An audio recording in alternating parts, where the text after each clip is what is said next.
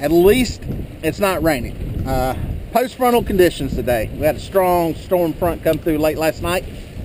The wind is howling today. We got some bluebird skies, but it's going to be tough fishing. So we'll see if we can get on some catfish.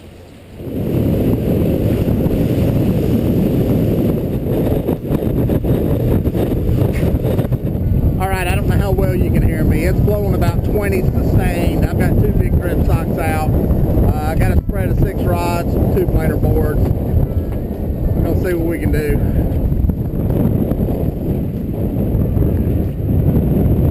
As you can see, I've got 2 big Easterlin drift socks out to slow the boat down. What is this?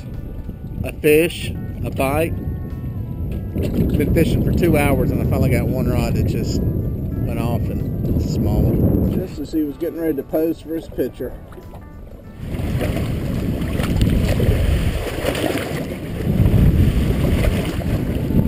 I got one on this rod.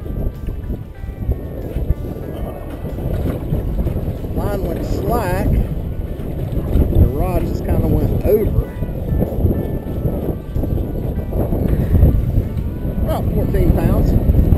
No monster, but in these conditions, I'm happy to see it. So yeah, if you plan to do any drifting on reservoirs, you need to have one of these Easterlin drift socks in your boat. They're a great drift sock, and it's a tool that you got to have in the boat if you're going to drift for catfish. Well, we might luck up and get us one more before the day's over.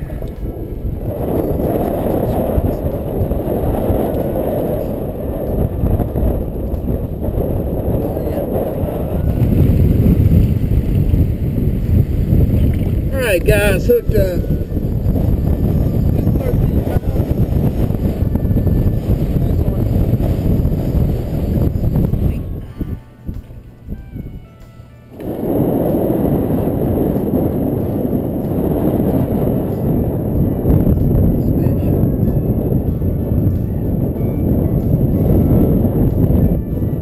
Folks, there are some days to stay home in the wintertime and cut firewood.